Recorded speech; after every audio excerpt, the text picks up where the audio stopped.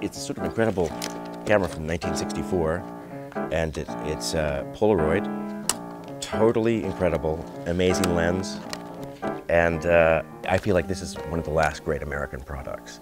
With a camera like this, one has to really be more deliberate about what one is shooting, and not so carefree. So this Polaroid, it's always been my favorite photograph, my favorite Polaroid that I've ever taken. I took it in 1996 or 97 at a place called the Town Club, which is the Matrons of Portland club in the back garden area during a wedding. I didn't know it at the time, but at the Town Club, photographing anything is strictly prohibited. But I innocently sort of took the photograph, and there's just something about the photograph that I've always just loved, and in fact it's on the back of our first album. I mean, I love Portland. I love being from Portland. I also am fascinated with the history of Portland, and this is historic in a lot of ways.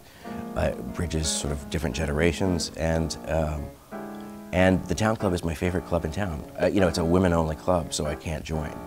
I've begged, I've tried many times from different angles. I'll keep trying. Join us as we explore the evolution of photography in an hour-long Oregon Art Beat special, Darkroom to Digital, premiering October 16th here on OPB.